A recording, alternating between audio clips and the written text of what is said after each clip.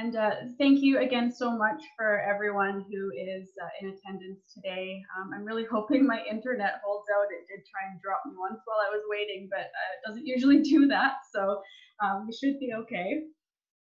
So as you know from the advertisements, I'm sharing with you some of my research that is pertaining to my PhD dissertation, and that's gender, intimate partner violence, treatment programs, and the specialized course as well.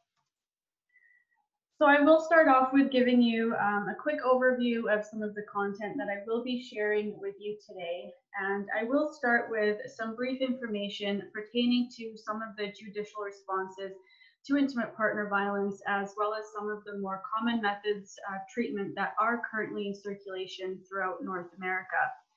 I will also then go into some details on the literature that really concentrates around gender and perpetration of intimate partner violence. This is also a key feature of my current research.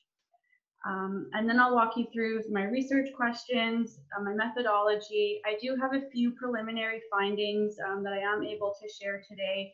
And then I will also talk about some of the limitations to my study, unfortunately, which have largely been impacted by COVID-19.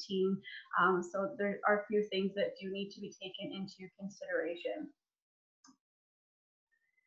So I will start off with giving just a very, very brief roadmap as to what some of the responses to intimate partner violence have been that lead to my research questions. And I will start with talking about the mandatory charging and pro-arrest policies. So these were enacted largely as a result of the feminist movements in the 70s, and were really intended to try and remove police discretion that had previously resulted in infrequent arrests for intimate partner violence.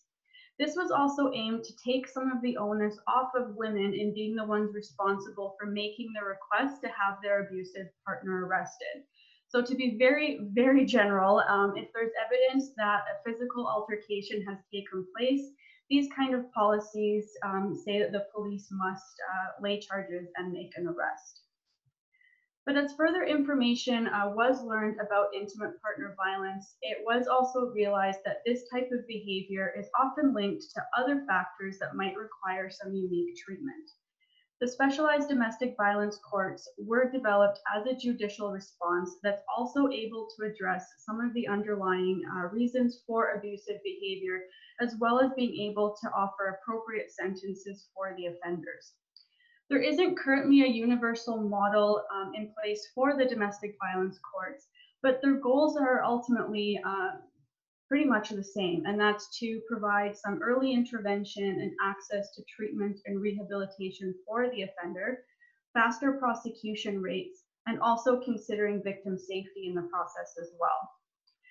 I believe we have a few people joining from other locations, but for some local context, New Brunswick does currently have one specialized domestic violence court, and it is located in Moncton. Now, that's not to say that other jurisdictions don't handle domestic violence cases. They absolutely do, but the process does ultimately differ quite a bit. Also, as a result of the mandatory charging policies, there was then an influx in the amount of arrests made, and the justice system was also faced with what to do, especially because many of the offenders did and still do qualify for probation or community-based sentences rather than incarceration. And treatment programs for intimate partner violence, they were already in existence prior to the specialized domestic violence courts, which actually weren't introduced into Canada until 1990. But the offenders weren't always accessing these programs on a regular basis. So the collaborative approach that the domestic violence courts take has allowed for some dedicated spaces in these treatment programs for offenders who have been referred through the court and therefore can be fast-tracked into this type of intervention. And I will spend a few minutes talking about a few of the more widespread types of programs. The first one I would consider is one of the more well-known, maybe one of the more famous types, and this is the Duluth model. So this one originated in Duluth, Minnesota in the 80s. It takes a feminist-based approach to treatment and focuses on intimate partner violence as stemming from a patriarchal belief system that has taught men through socialization that it's okay to use controlling or abusive tactics against their partner. In terms of this kind of program content, the groups often consist of a combination of things like facilitator-led discussions. There's also feedback from other group members, and they also do role play activities. And all of these are trying to challenge beliefs and teach new ways of communicating with their partners. The group participants will also often be taught how to use things like taking a time out. They'll learn new problem-solving skills and tension-reducing strategies, and also work on developing some empathy, and are asked to consider the experiences of their partner. What I also have for you on the slide here is, if you're familiar with this field of research or work in this area, you will probably have seen this, and that's the power and control wheel. So this is a primary tool that is used in Duluth-based programs to present information to the participants about what various abusive tactics look like. I'm not sure how clear it is on your end, but some of these things include things like emotional abuse, economic abuse, using isolation, there's minimizing, denying, and blaming, and a few other categories there. They also use the equality wheel as well, which I didn't have room for on this slide, but it's formatted just like the power and control wheel. And so instead of the categories on the wheel you have in front of you, which highlight the abusive behaviors, the equality wheel also includes the alternatives. So those categories will include things like negotiation and fairness, respect, trust, and support. So these are describing the alternatives for the participants in how to be a nonviolent partner. The participant commitment to this type of program is generally at least about once a week. It can also last for up to 6 months. When participants complete this type of program, it's often expected that they are able to accept responsibility and demonstrate accountability for their past abusive behaviors, that they've learned new ways to avoid using abusive tactics in the future, and that they also come away with a new or a changed belief system about the roles of men and women.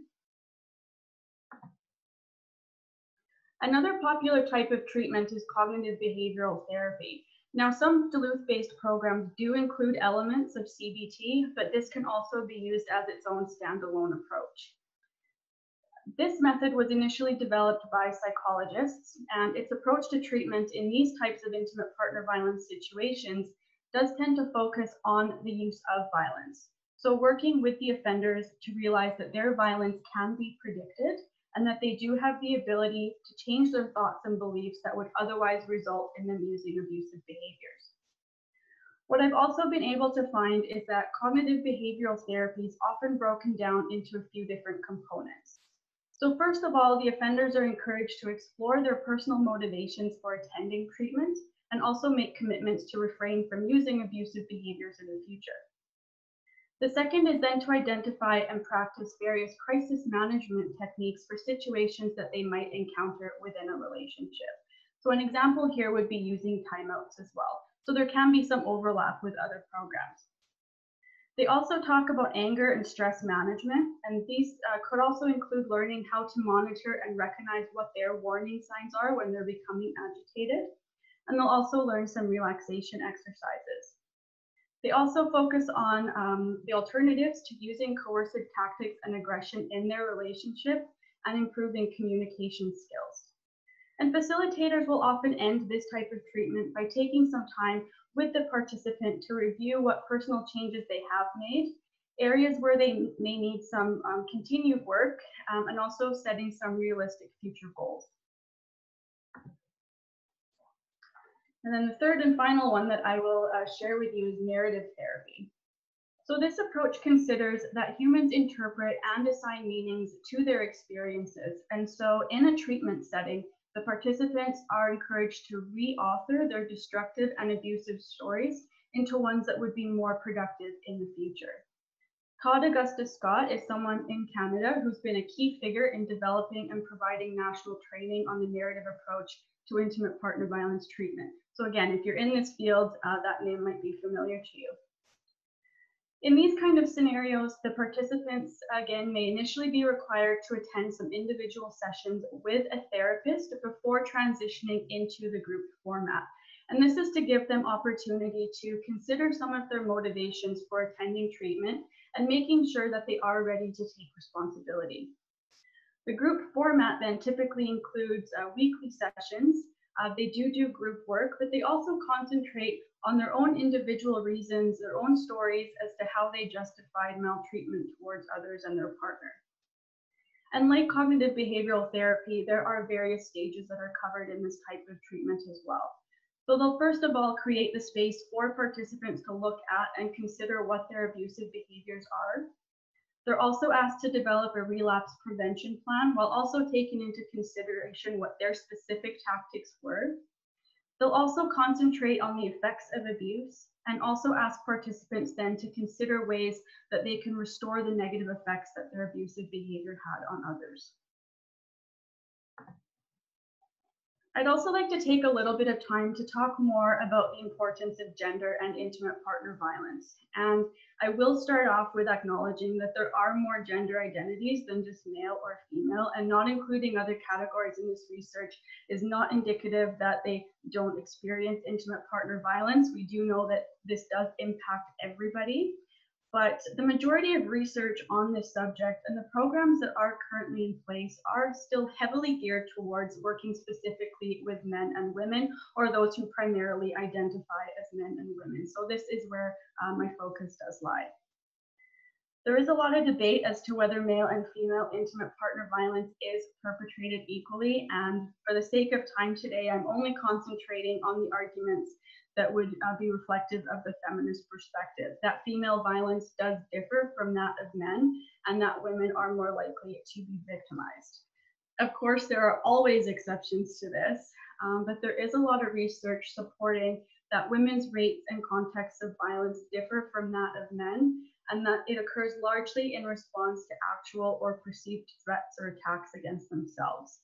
Michael Johnson is someone who's established various categories of violence and abuse, and Evan Stark has also pinpointed that women are still more frequently the recipients of coercive control. So coercive control can also include physical violence, but also emphasizes non-physical tactics of abuse that have the intent to isolate, intimidate, and instill fear in the victim. And he consistently finds that women are still more likely the recipients of that. If we look at intersecting systems like race, gender, and class as well, these things are also consistently found when we look at the oppression of women more closely. So these combinations not only aid in keeping women trapped in an abusive relationship, but it also helps to explain some of the unique reasons why they may feel they don't have any choice but to resort to using violence of their own. Susan Miller is a researcher that has conducted numerous studies with arrested women in the United States. And she's consistently found that things like a lack of affordable legal counsel, possibly even manipulation from their spouse, fear of being separated from their children, and things like that often lead to women agreeing to take a plea bargain and acquire a criminal record in order to avoid some more personal ramifications. But this kind of verdict can also then stretch into other issues. So you may see subsequent immigration problems, child custody hearing concerns, reduced access to employment, all things that might be negatively impacted by a criminal record for a violent offense. But if her actions were in fact self-defense or in retaliation to some other kind of abuse that she was already experiencing, this of course is really problematic. We also see a few concerns popping up in terms of mandatory arrest policies. An abused female might be arrested for violence if the police misinterpret her defensive behavior as that of the primary aggressor. And although the presence of injury does provide police with evidence that they need to determine that a physical dispute did happen, defensive wounds like biting or scratching do tend to surface a lot faster than offensive injuries. So these mandatory charging and pro-arrest policies could reflect a gender-neutral approach to treating all forms of male and female violence at face value. And this could be discriminatory if police and the judicial system don't or are just not able to or equipped to really question the context in which the violence happened. And if we look a little further into the court process, there are a couple of red flags here as well. Many of the treatment programs for intimate partner violence were initially developed for heterosexual men who had abused their female intimate partners. But these gender-neutral policies that result in the same procedures for male and female offenders means that women are being referred or mandated to attend these kind of treatment programs as well. So it's questioned if these are actually appropriate for women. And one example that comes up a lot is the emphasis on the power and control wheel that I showed you earlier. The creators of this tool specifically state that this is not a gender neutral tool and that that is reflective of male violence towards women. And one other concern is that women who might be inherently victims, who are court mandated to attend treatment, could be then given conflicting messages about if their actions were in fact abusive or not. Programs still often require that participants must not be claiming self-defense or have used self-defense in order to enter treatment. But if we look at programs that operate after a sentence has been implemented, this woman might have taken responsibility and pled guilty to something that was influenced by her history of victimization. So this has been recognized. What I laid out for you there is nothing new, and there have been some recommendations made by both researchers and practitioners as to how to make treatment programs more women-centered. So this can include things like adding counseling or other advocacy and support services in addition to the treatment program. But other suggestions are also to include more education in the program about emotional regulation or understanding more about how emotional experiences can lead to violence. They also recommend that programs should consider further whether that participant is actually the primary aggressor or if they were responding to abuse that was being perpetrated towards them. And that there should also be some further assessments of the various intersecting hardships that can frequently impact more women. So again, we're looking at systems like race, class, ethnicity, nationality, residency. I mean, there could be disability, age, the list goes on and on. But all of these things can also then lead to the needs for additional social supports, childcare, transportation, employment training, all of which we consistently see as reasons why many women are unable to leave an unhealthy relationship. And there have been a few programs constructed with an entirely different foundation specifically for the female offender, but these are still extremely uncommon. There's less than 10 that myself and other researchers have found in North America and the UK combined. But there was one that I did want to highlight because it does kind of set the base for some of my research that I'll get to right away. And this is in Quebec, and they have an intersectional feminist mutual aid group. When developers were creating this program, they did look for comparative programs, again, throughout North America to help in their development. Couldn't really find any, so their approach is quite unique. And like other programs, it does have specific modules. So they'll initially concentrate on themes of violence. Then they'll look at socialization and gender as a form of oppression, and also looking at life conditions and considering that many forms of oppression can then interact with gender to create an environment where violence can happen or continue to happen. The objectives of this kind of group are not only to help the women find alternatives to using violence. So again, there's no dispute that women do resort to using violence, but also concentrating on empowerment and also helping women to achieve their goals with the support of other group members. So there's a very collaborative approach. Now, with all of that in mind, I will talk to you a little bit about what my particular research questions were in relation to that literature. So, as I've mentioned, there is recognition and some modifications being made to make programs more women-centered. But to my knowledge, there hasn't yet been a really thorough examination as to whether our Canadian criminal justice system supports the inclusion of gender-specific content, or if it's endorsing programs that uphold that more gender-neutral approach. I also haven't found any Canadian studies on the comparison of male and female treatment affiliated with the specialized domestic violence courts specifically. So I have a few research questions. First and foremost, are the treatment programs that are endorsed by the domestic violence courts in Canada gender neutral or gender specific? So in other words, are the male and female treatment programs operating the same or very similar, or are they completely different? I'm also interested in looking at whether programs recognize and address various intersecting oppressions that might impact women and their use of violence. And as well, are there any systemic barriers in accessing and attending treatment that might disadvantage more women as well? So again, I was concentrating on agencies that offer an intimate partner violence treatment program and receive referrals from a specialized domestic violence court in that jurisdiction. So this is a very specific and a fairly small population. Fortunately, many of our Canadian provinces and territories have at least one specialized domestic violence court. Some have many more than one, but if they had at least one, then they were considered eligible to be included in my study.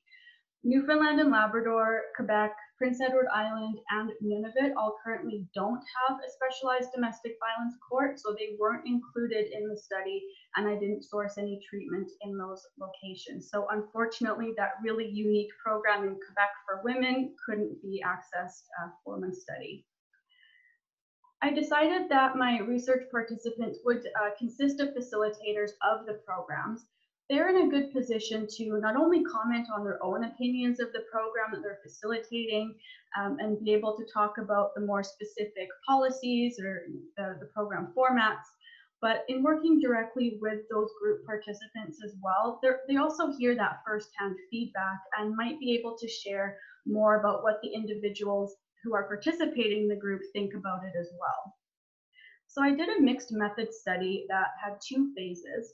The first was a brief online survey that was distributed to program facilitators to collect some key information about the program's format and expectations. So I was asking a variety of categorical questions about things like the duration of the program, if there were fees required to participate, eligibility criteria, general rates of completion or dropout, what the treatment modalities are, and things like that. In total, I did get 22 facilitators that responded to the survey, but some of them also indicated that they conducted groups for both men and women separately. So in those instances, the survey essentially directed them to answer all the questions twice, one from the perspective of the male program and one from the perspective of the female.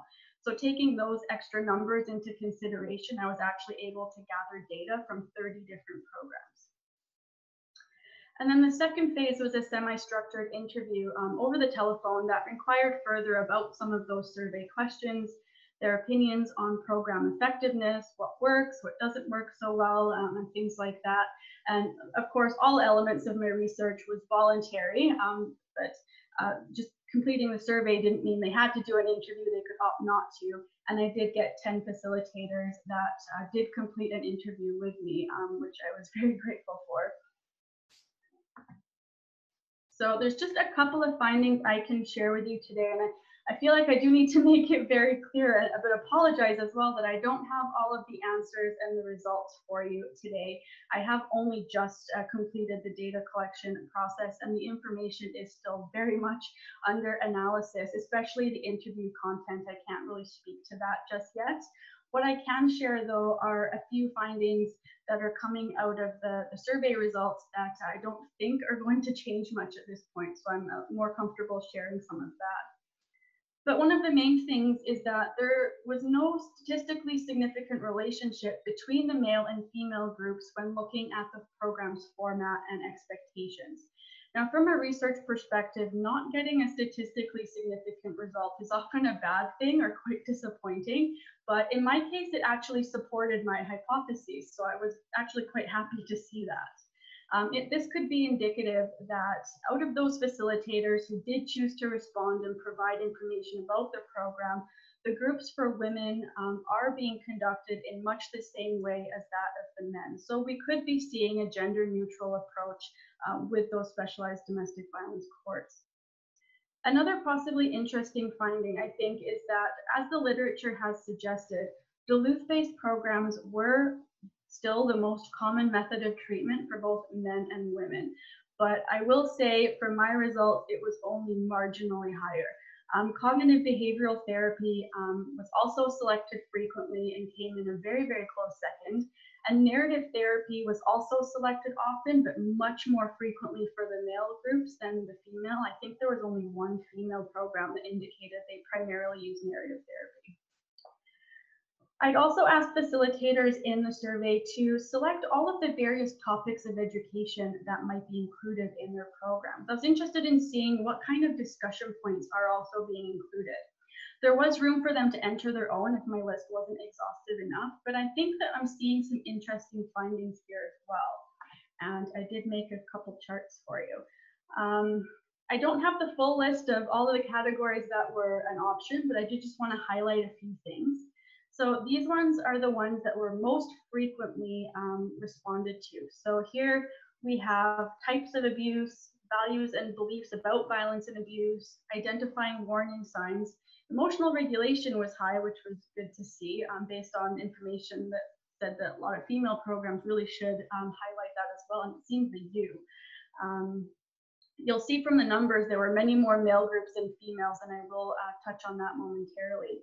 But in general, as you can see from the percentages, most of the groups, again, both male and female, are reporting including these types of topics in their programs. Now, these ones are the least common. And again, as you can see from the percentages, very similar rates of male and female groups are including these items. Now, on one hand, this is showing me again how male and female groups might share some similarities. There were no topics where there was a high number of female groups that were reporting talking about it and none of the men, or vice versa. But this is leading me to think that there's a little bit more going on with the female group specifically here as well. If we look at these kind of topics, we've got impact of living conditions, empowerment, self-esteem, socioeconomic impacts. If we think back to the literature and also the information that was stressed in the Quebec model for female offenders, these kind of topics are what researchers and practitioners are deeming necessary to be included in programming to make it more female-centered. And yes, there's clearly a few, as you can see, that are modifying things or are including things pertaining to those discussions, but they still occurred in less than half of the female groups that did respond to my study, and generally speaking, no real higher rates than that of the men. So I thought that was quite interesting. And this will be one of my last slides here. I don't want to end on a negative with too many limitations, but there are things that I do need to highlight.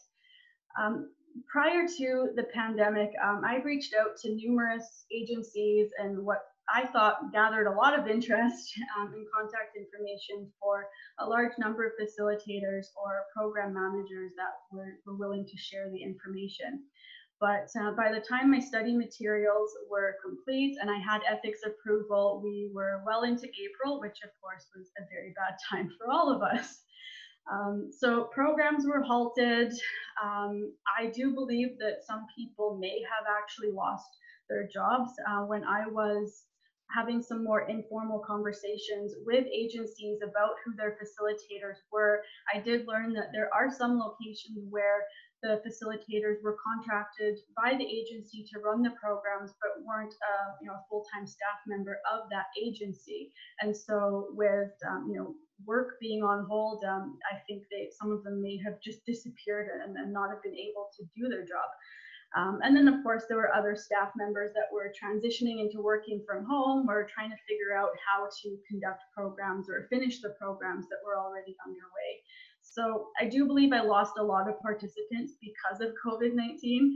I ended up with about a third of the survey responses that I was hoping for. So this does need to be taken into consideration when we're looking at the results. It was already a very specific population, and I did end up with a lower response rate. So it is difficult to generalize these findings. The positive thing, though, is that I do believe I ended up with more interviews than I was anticipating, and the pandemic might have actually helped me with that. There were a number of participants who did wish to do an interview who were either now working from home or just unable to run the groups. So actually had an hour to sit and chat with me that they might not have had under normal circumstances. I also had to adjust my research schedule to take into consideration various provincial reopening rates and when my participants might be settled into a new routine or allowed back into the office. So I did decide to leave my survey open for a longer period of time in order to allow those that were interested but just couldn't do it right away a chance to do so when it was more convenient. And then I just conducted the interviews concurrently with whatever schedule best suited them. So that extension is the main reason why I don't have all of my results for you today, because that data collection process just lasted way longer than was initially anticipated.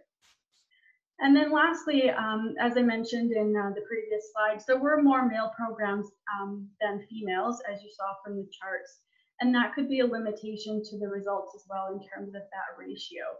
But I do think that this is at least somewhat reflective of the population, because in some jurisdictions, not all, but some, there may be 2 or 3 program options at various agencies that the male offenders can go to, and there may only be 1 for women. So it wasn't really surprising to me that there were lower responses for female programs overall, because I don't think I was able to find as many of those as I was for men in the first place. So it does need some further exploration around that, but I thought it was something worth mentioning.